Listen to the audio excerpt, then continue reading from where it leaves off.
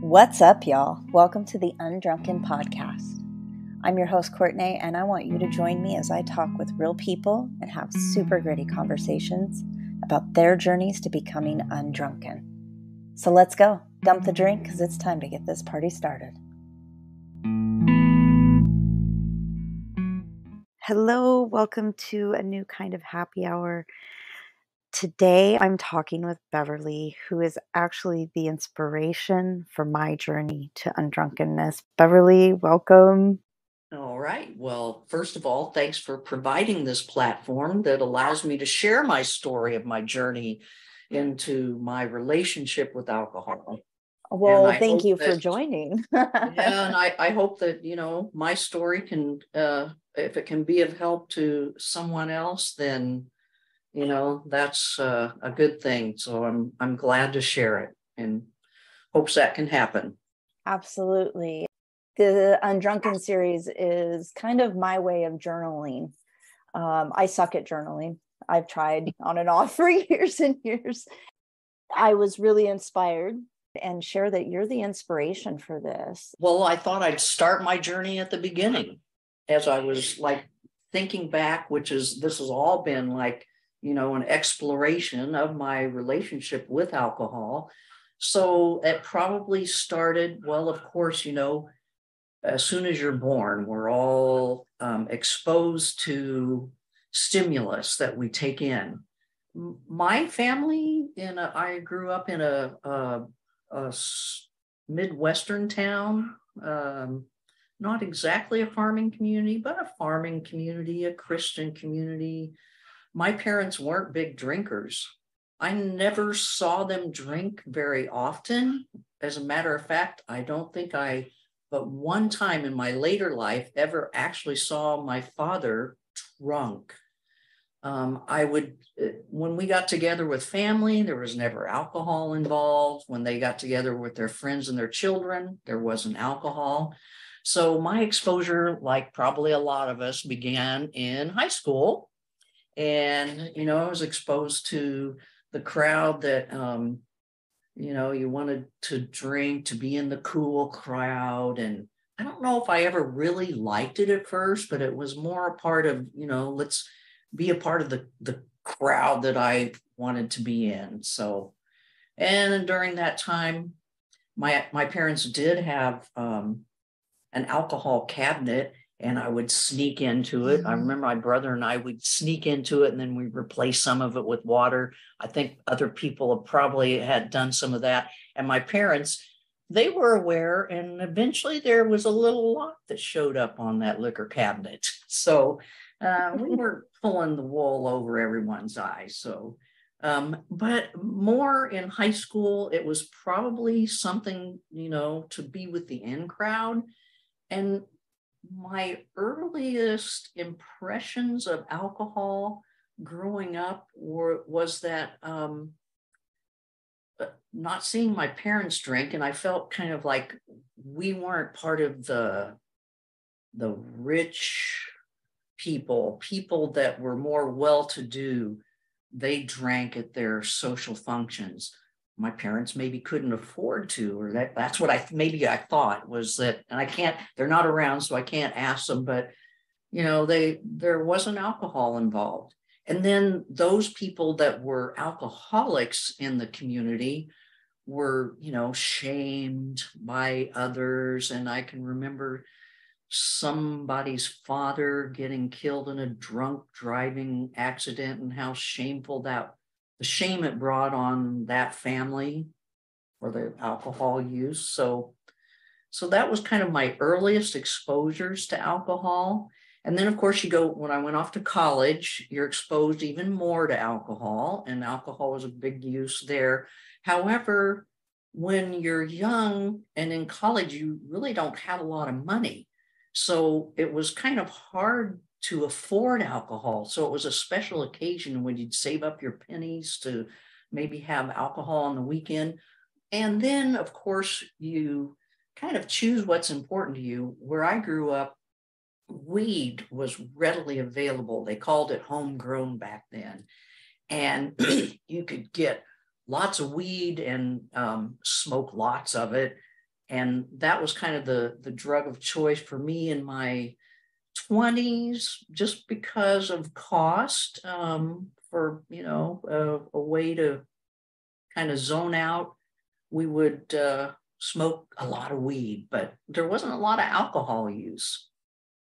So then, after college, my first husband became a lawyer. And in that culture, alcohol is kind of widely used in the legal community and a lot of communities as a social gathering where you gathered after work, and it was like to go to bars and drink alcohol. And so it became a bigger part of my life. And by the time I was in my mid-30s, and we were financially set, and it was easy to be able to afford fine wines. And during that time, it wasn't, my drinking became more moderate. And it wasn't that, it was pretty typical for on a weekend for 3 couples to get together and drink 12 to 14 bottles of wine in a night, plus some cognac. And it's like, but that was the norm, that seemed norm. Although on some levels, I think I knew that, this wasn't good. I think even I remember some of the guilt in high school about drinking, and just a dis-ease that it wasn't okay, but it was just such a part of the culture in my 30s. I'd love to pause right there and talk about that, because I feel like a lot of people could relate to that feeling of guilt, right? Like, and I'm curious, because I know you've done a lot of reading on this. Like, alcohol is a drug that affects your brain, so that guilt that you were feeling, where do you think that came from? Part of it, I think it wasn't good for my personal, my spiritual, my being here on the earth. I just kind of felt like that it just wasn't okay. Maybe it was part of my upbringing, or almost an innate knowing that you were, in a sense, poisoning your body. Yeah. Yeah. Okay. I hadn't done the exploration that I have now of just how poisonous alcohol is to your body. But yeah, maybe it was more of an innate knowing. So, I felt this guilt and shame. And during those times of the 30s, like I knew it wasn't okay, but what I've learned is the more you do it and the more ingrained it becomes into your mind, the harder it is to control it, and that you wear these tracks into your psyche, and you just keep on doing it despite the shame and the guilt. And plus it was part of the culture in my circle of friends. And I just kept on doing it till then. And then probably, let's see, I have some notes. So when was it? In my, I guess, so then the late 30s, and then by my 40s and 50s, I became a heavy everyday drinker. And then, but I knew I needed to quit, but I knew I couldn't control it. So somewhere along those lines, I did finally go to my doctor and confess to her that how much I was drinking and that I had a problem. And she said to me, honey, we got to get you off the sauce. And that hit a chord with me. And I went home, and I remember laying on the couch and just taking that in. And from that day forward, I don't really remember how I did it, but I just made up my mind. I'm not going to drink anymore. this is not cool. And for 7 years, I didn't drink anymore. And I remember during that time, I kind of got into being healthier. I was doing hot yoga, and I got out of that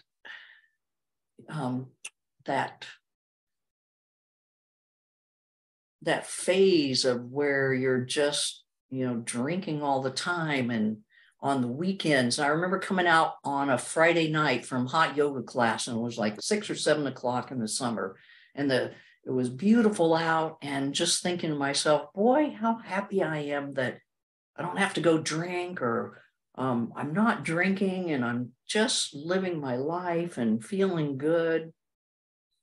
I remember that one night. So it went from being something that was fun in your 20s and 30s to being a little bit more affluent because of social circles. Still fun. You still felt the fun, even though you were, if I heard you correctly, there was always a little bit of an underlying feeling of guilt. And then, so when was it that this extended break happened? Like, how long had you been drinking at that point? Probably pretty heavily from my mid-30s. So for probably about 15 years, from my mid-30s to my early 50s. And during that time, I had started experiencing blackouts, which I now know is the mind's way of, you don't develop memories. Your brain just shuts down. And as I think back during those times, there was so much alcohol I was consuming. I don't have a clear picture of what my life was really like, because my life just got blurry during those times. So yes, it was fun, but it really, really does affect you. And I think that's part of why, I've had several blackouts over the year, and that's more than just, where you just pass out. Blackouts where you can't remember what you did the next day, or how much you had drank, my share of blackouts, and I've definitely had people around me have those blackouts. Heck, I think in our years partying together, we've probably shared a couple blackouts. And I find it interesting, this kind of ties it together. That was always for me when my guilt and shame was the heaviest, because I couldn't remember what happened. It was like, oh my gosh, what did I do? What did I say? Oh, did I hurt anyone's feelings? Did I say something I shouldn't have? Did I fall down? That's I think pretty common. And waking up at the 3 a.m. mark, just consumed with anxiety and guilt. And what is it about 3 a.m.? Like, have you learned anything about that because I found that it's chemical. Okay. Yeah, it's chemical, when all those, the neurobiology, the way the chemicals are released, produced, and then it's about 3 a.m. where everything kind of comes to the head, and boom, you're awake, consumed with guilt and shame, and feeling bad. You can't sleep, you can't be awake. I always find myself dying for water at that point. Yeah. And it's weird that I thought 3 a.m. was my thing. I didn't realize that was. You'll find in your research, it happens to all of us who consume alcohol in heavy amounts, or a lot of us. It's very typical, that 3 a.m. anxiety, shame, guilt. I'm never going to drink again. I'm not going to do this tomorrow. Did you ever get sick when you were drinking? Oh, yes. Yes. Not so much when I was drinking, but I do remember one time having heavily drank the night before, and being with my father. So this was probably when I was probably in my 50s, and going to drop off my kids at the X's with my dad in the car and having to open the door and throw up because I was so sick and hungover from alcohol poisoning from the night before. So not so much did I throw up in the throes of my alcohol consumptions, but hangovers, yeah. Maybe early on when you drank too much Boone's Farm or whatever. Strawberry Yeah. vines. Yeah. Yes. Uh-huh. I can definitely recall a few times in my early 20s where you're drinking Yeah. stuff like Mad Dog. Like that stuff is Oh, just, yeah. ugh. And we called it praying to worshiping the the porcelain trough. god. Yes. Worship the porcelain toilet. Yep. And just Porcelain king. please make it stop. I swear I'll never drink again. Yeah. Like bargaining with some like, yeah, it's interesting. Okay. So you don't drink. You get off the sauce drink. for 7 years. For 7 years. I love the number 7. So I oh, yes. I think that's, yeah. It's Yeah. That's magical, pretty special. So you started again. Yeah. So then what happened? The mind is a funny business. One time I got the idea that it was my birthday and I had a friend in town, an old high school friend in town, getting together with family. And I thought, you know what? I could just have a glass of wine with my birthday dinner. I can have a glass of wine. Well, and once I had that glass of wine, it started again. And I liken it to when I was a cigarette smoker. I was a born again chain smoker and I stopped. And then one time I thought with my friend, you know, we're getting together, having a drink. I could just have a cigarette with him. Well, on the way home, I stopped and bought a pack of cigarettes and smoked the whole thing before I even got home. So it's like I'm either all in or all out. I know before you quit drinking, we had gone out one night and we both drank quite a bit. And I remember both of us touching base over, it was like a Friday night. And the next morning we were both like, just laying there on the couch, didn't want to move, didn't want to do anything. I think both of us had mascara under our eyes, you know. Oh, how embarrassing. Yeah. Looking like we got the flu. And I can remember us talking about it then. And I don't even think it was on the horizon for either of us to consider like this wasn't a normal thing. Yeah, like, no. I'm going to go out with the girls and have a few drinks and overdrink. And then get home and be like, well, do you want to open a bottle of wine? Oh, well, we should have a Manhattan. I mean, I remember this night very specifically with you. And it was, we had a ton of fun. And I think that's the kind of wicked part of this, right? It's like, it actually is fun. I personally really like drinking. I don't really like getting drunk anymore, but I like the taste of alcohol. And so but anyhow, I remember us talking after that over the next couple of days about like how it just felt like it was a whole weekend lost. And that's what it is. Covering. Yeah. You drink so much, it is a whole weekend lost. And before you know it, it's a whole lifetime lost. It steals your life. All that, you know, or at least my life for, 15, 20 years where, I just can't remember. Okay. So I want to follow that up with when you realized that. I think first it's worth exploring, when did you stop drinking? I know you shared that somebody very close to you was struggling with alcohol and decided to stop. And so you kind of did it like as a buddy thing, like, oh, well, I'm going to not drink, for 30 days, I think you said at the beginning.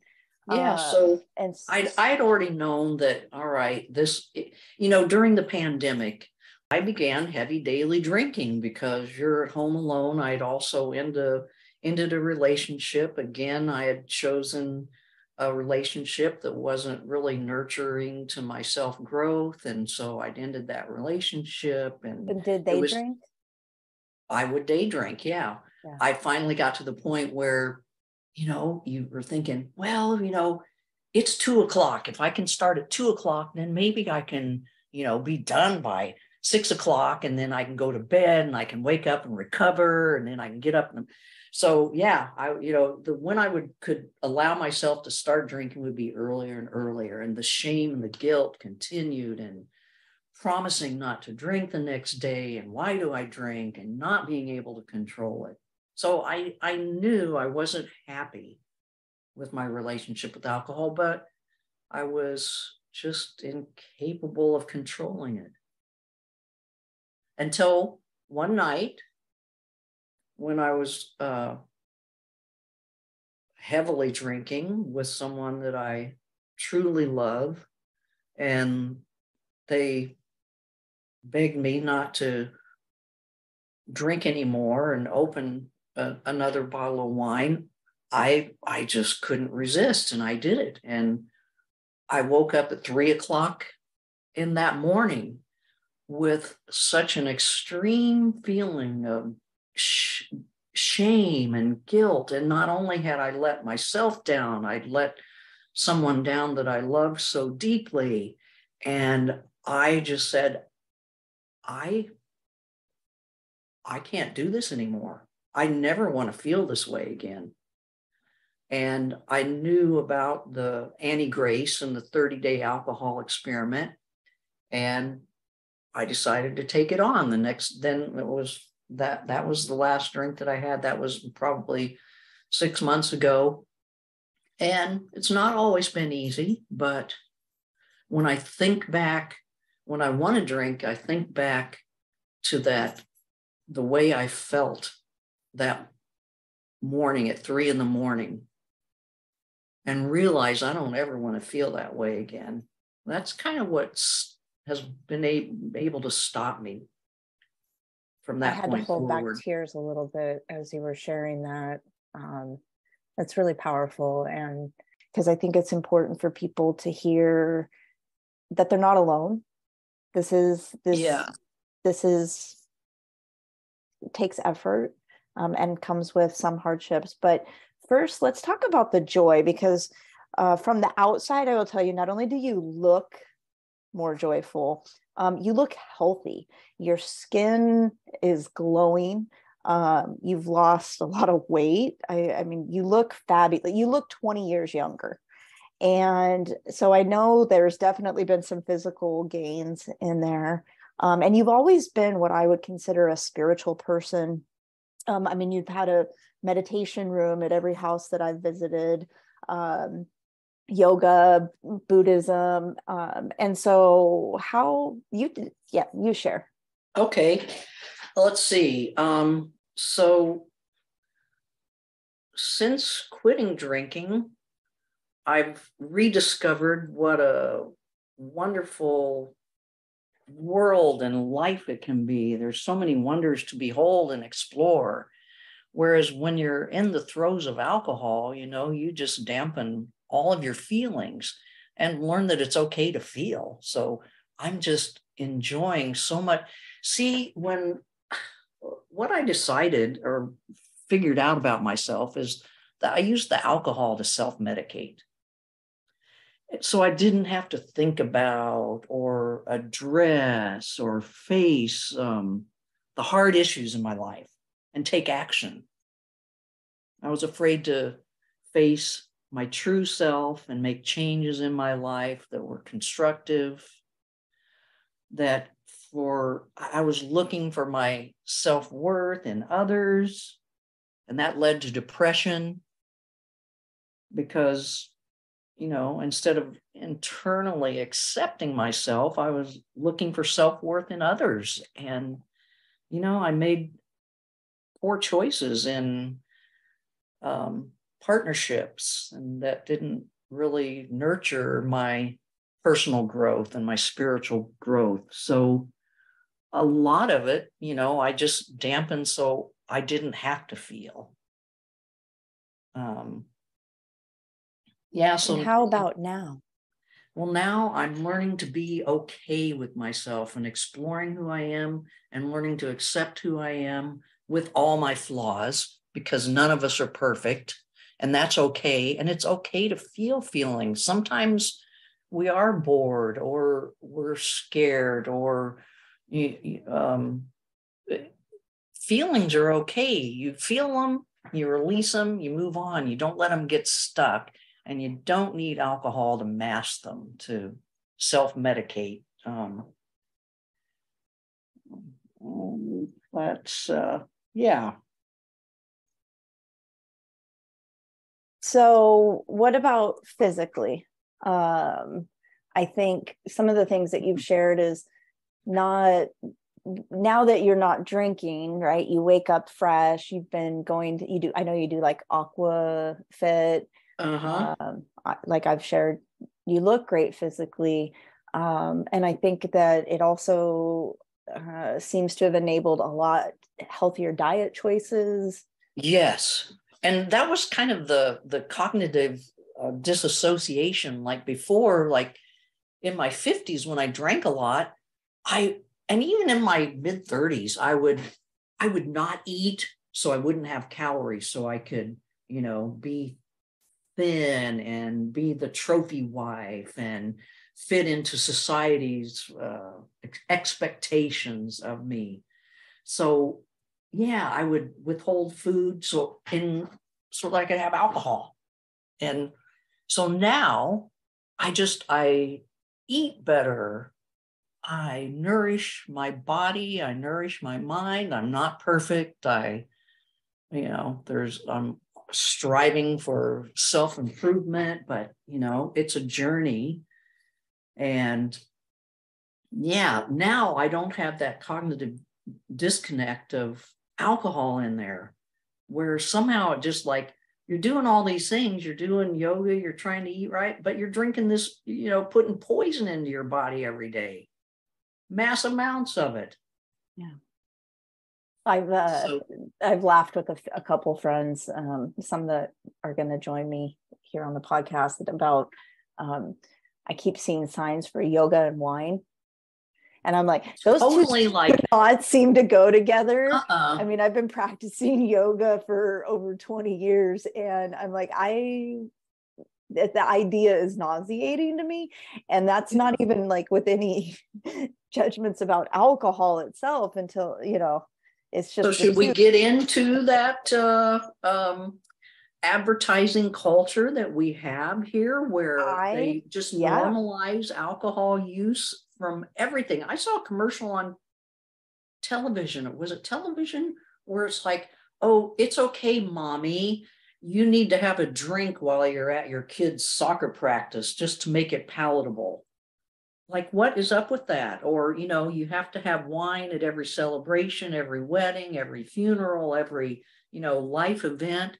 It's all over on TV. I don't watch a lot of TV. There's two shows, and I'm not going to call them out specifically, that I've been watching. And, they've got 7-10 seasons of episodes. And I realized, I would say this probably started like towards the beginning of the year, right? Is when I really started thinking about this and getting curious about this. And I noticed every episode, like, they're having a drink, they're pouring a drink. Let's have a drink. Yeah. We need a drink. Right. And yet they keep drinking and they never get drunk. And it's like they can drink all this mass quantities, but they never get drunk, or it never affects them. Yep. Yeah. And it reminds me of, like, back in the day, that was cigarettes. Mm-hmm. Yeah. Right. I mean, you don't ever see people smoking on TV anymore. No, that's a good thing. And I think, I've heard that this newest generation is that they are drinking less, that alcohol is not the cultural norm, which I think is great. And maybe we can get to that where, corporations, the alcohol industry can, has so much money for advertising to make it okay to drink. even though since 1988, we've known that it was classified as a carcinogen. It causes cancer. Talk more about that. That was very specific.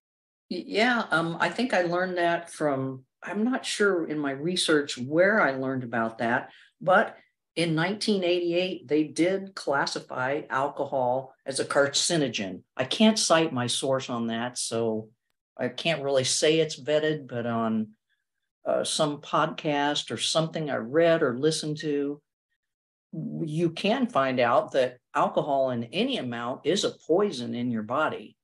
And any amount of alcohol turns into something that's poisonous in your body with the release of dopamine and serotonin to process it. The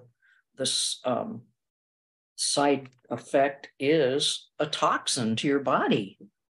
That's one of the reasons I am aware of that, and I will do some research around the 1988 fact, because I find that fascinating.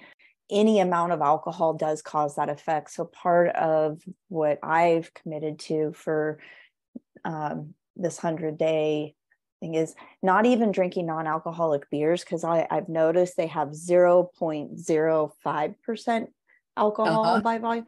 And I'm like, no, I want none, zero, right? So even some, like, there's a lot of kombuchas, right, that are fermented. You see less of those now. Yes. But I remember when kombucha really got popular a few years ago, they all had some form of alcohol in them. And so I'm curious, because while I'm aware of it, I don't have a lot of information. You said that there's a dopamine, serotonin. So basically it's a chemical reaction regardless of the amount. So it doesn't matter. Okay. Exactly. Yeah. So that first initial drink you take, the dopamine, which is the feel-good response, gets released, but your brain wants to stay in equilibrium. So then it has to give you things to kind of try to get you back in equilibrium. So you set off this chemical reaction, and then you're always chasing that high of, how good it felt. Now, what I've learned, there's still this debate on, is alcohol, is there a gene that makes you predisposed, or is it genetic or trauma-based? And maybe it's a little bit of both. There are people who can have a drink, and then there are those that just get really sleepy. And then there are those of us who have a drink and they get energized. Well, those that get sleepier are maybe called the normal drinkers, and the others are those of us that can become alcoholics with continued use, maybe not at the first drink, but continued use. Our brains do what it's supposed to do.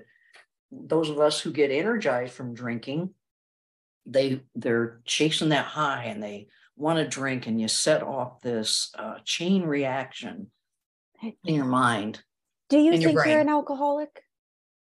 Well, I don't know what to think about that term. I've heard it described as an alcohol use disorder. Yeah, I guess I did have an alcohol use disorder, but an alcoholic, and then functional alcoholic. Yes, I was a functional alcoholic. Even despite my heavy drinking, I was able to have a job for the most part. I did have to call in sick a few times during my drinking years because I was too hungover to go to work, but functioning alcoholic, yes. I always thought that an alcoholic was somebody who couldn't stop, or when they did stop, had a really hard time. And I think that was one of the reasons why throughout my life I've had breaks, right? Almost to prove to myself. I'm not an alcoholic. Right. I can stop. I can take it or leave it, no big deal. And I think that was a very constrained idea of alcoholism, right? Slippery slope there. Yeah. Yeah. Just because I could not drink for a year doesn't necessarily mean I wasn't using alcohol, as much as it was also a fun thing. Right. Like using it. Yeah. Using it as a form of escape. Right. Yes, it is a form of escape. I think of it as like sometimes, an escape from, I don't want to do anything. So I'll just zone out because then I don't have to face things or. What about personality when you're drinking? Oh, I think, I get kind of sappy and happy. I don't get mean, but you get stupid. And now I know when you're not drinking, you just see how stupid people get, even if they're happy, even if it's happy, stupid. It's just like, it's not. Everybody starts talking louder and they're all saying the same thing, but thinking they're arguing. And yeah.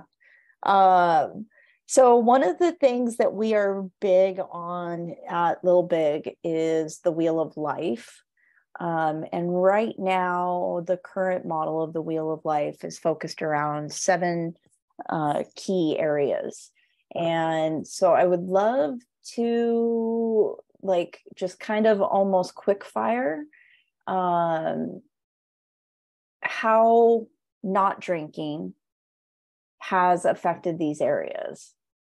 Mm-hmm. So work, you already said, I think kind of like you used to call in sick because you were hungover.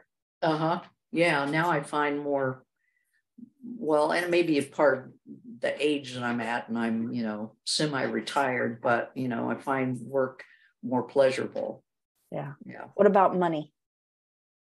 Money, there's an app that shows you just how much you save when you don't drink mass amounts of alcohol. So I've probably saved a lot of money. Do you have that app, or do you know the name of it? I think it's on the Alcohol Anonymous app, or one of the quit drinking apps. It will say, if I think back about when I was at my heavy drinking, I mean, if you're drinking a bottle or 2 of wine a day, which I have, we'll say that's $20 a day times 7 days a week times a month times a year. It adds up quick. Yeah. Okay. Next spoke of the wheel, love life. Love life. I'm learning to love myself. I love that. That's my love life. I know we've talked about this, and I'll probably get into it in another episode, but I do believe that the best love story is realizing that you are the one, or I am the one, right? Mm-hmm. Family. Yep. How has it affected family? Family, I think, they're proud of me. They're happy for me. I can be more genuine with family instead of that background shame or guilt about what I'm doing that I don't agree with, and that consumption of alcohol. Spirituality. Oh, growing, much more exploration into my relationship with the universe and a creator and the wonder of life and the universe. And it's such a wondrous world. What about friends? And I'm going to pause the quick fire just a little bit, because I think that especially when it comes to drinking versus non-drinking, this is where a lot of people get stuck. It is a very social thing. So how has not drinking changed friends for you? So far, it really hasn't. When I first got together with friends who I used to drink with, and, it was always a reason to get together. Let's get together and drink and, get feeling good and get drunk. And how am I going to handle that? But you know what? It was okay. It's okay because in my mind, I just decided I don't want to be this person. And I've gotten a lot of help off of podcasts, things that, that you can do or say, and incorporate to your being about, I know a lot of people have a hard time being where other people are drinking, sometimes, yeah, I might go, oh, I wish I could have a drink and get that buzz. But then my mind can go back to, yeah, that buzz that lasts 20 minutes and then you're ridden with guilt and shame and nah, I don't think so. Uh-huh. What do you, okay, so when you are out, what do you drink? I have found that there actually are beers that are 0.00% alcohol. I don't know how they say they take all the alcohol out, but there is an IPA out there that doesn't have any alcohol. So I can have one of those and just drink it. It kind of tastes like alcohol. So maybe you're feeling like, yeah, it's okay. And then when I get together with family who's drinking, well, oh, I did find a beverage with one of my family members that we used to drink like Manhattans with. It's something that just it's not got sugar in it, but it's got some kind of pepper. So it has that kind of a hot effect. And so you can have one of those and kind of feel like, okay, I'm having my Manhattan with you.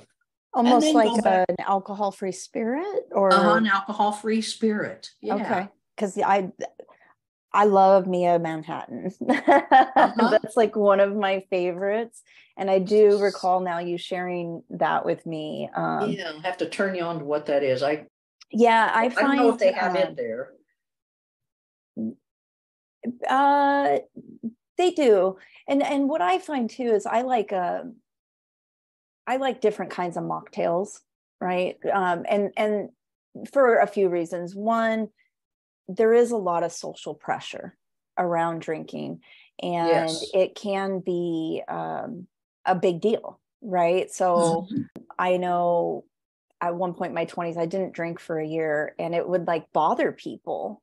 And so like I had a friend who would like try to sneak alcohol in my drink, and I'm like, why? Like, that's ridiculous. But I always had like my own cocktail so that it looked like I was drinking. Yes. I mean, I've even gone so far as to take shots of water with people because usually they're so drunk. Oh, yeah. They don't even realize. That's right. Or you can just have a tonic with lime. Yeah. And then people think you're having a drink, because it is so hard. You know why? Because I think part of why is it kind of throws in their face that maybe they have a relationship with alcohol that they don't want to explore. Oh, absolutely. Yeah. I think you're right. Well, and it's, oh, did you get in trouble, or are you pregnant if you're a female? Like, there's always like, what's the reason? Like, what? You just want to be a better person and feel good about yourself? Well, does that mean I'm not a good person? Right. Like, yes, right. It is a very, very, very charged, I want to say, part of choosing to not drink because of the social aspect of it. So yeah, no, I would say that's probably the number one challenge that I've heard shared. I think you're right there. Yeah. A couple of friends of mine, their challenge is that they needed the sugar. So they found themselves hoarding candy. And so that was their challenge. Like, they didn't care about being around people drinking, which I found ironic, right? Like, that's what's hard is you want sugar, right? And I get, alcohol is a sugar. Yeah. So, So the last spoke of the wheel of life is self. And I feel like you've answered this in totality through our conversation, but quick fire, how has not drinking changed your relationship with yourself? Just self-exploration and accepting who I am and being okay with me and my flaws, and that I'm loved and I've always been loved, and just a greater acceptance. That's awesome. Any other resources that have helped you? I know you mentioned Annie Grace and that podcast. I'll look that up. I don't know if there's any books that you've read that you want to share. Yeah, I wish, let's see. Annie Grace's Naked Mind is a book. There's another podcast that I listen to. It's called Recovery Elevator. And I like that one a lot. And both of those have a weekly podcast. They've been around for a while because I think they're up into like 400 number of podcasts. And so they're just, reconfirming or self-assuring that you're okay. And if you hear other people's stories and you have this aha, it's like, gosh, I am okay. I am okay. Oh, The Biology of Desire is another book that I read from the library, and it delves more into the science of alcohol and its effect on the brain. So, and another book is called We Are the Luckiest. Okay. We Are the Luckiest. We Are the Luckiest, yeah. I know for sure. I plan to check those out. I will link it so that our listeners can also have access to those resources. In one of the podcasts, I was, they task you with journaling and to think about certain things. So I wrote a letter to alcohol. I'd like to read it. Yes, please. I called it Teacher. Dear Teacher, I met you when I was a teenager. You told me if I was your friend, others would like me and I would fit in. I knew you were lying, but the promise was so alluring that I followed you. I didn't have the wisdom I have today to know better. I wanted acceptance from my peers and to be liked for being me. You taught me nothing about being me. In fact, you didn't let me be me. You taught me how to hide from being me. You stole so much of my life from me over the years. At the time, I wasn't aware of this, but over time, the true lesson emerged, and I'm grateful for that. You're a sneaky little shit. In the beginning, you promised the world, and I bought into the glamour, excitement, festivity, and camaraderie. You blinded me to the real joy and excitement of my life. I learned to associate with others who have been duped by societal norms in the U.S. that alcohol was necessary to have fun, celebrate, and lead a fulfilling life. I now realize you numb my life experiences. What started as enjoyment led to dulled, fuzzy memories. You stole my happiness. My letter to alcohol. That is incredible. Thank you so much for sharing that. And thank you so much for joining me today. Thank you for allowing the platform. I'm glad. I hope I can, if my story can help others, then we did it. That's right. That's right. I think that's a beautiful note to end on. So again, thank you. And I look forward to talking with you again. Okay. If you're open to it, I would love to invite you back to. I'd love it. Awesome. Yeah. I look forward to it, and I know I'll talk to you before then. I have so much love for you always, and incredibly proud of the way you have embraced this journey. And thank you for inspiring me. Thank you. Much love. All right. Bye-bye. Bye-bye. Come on.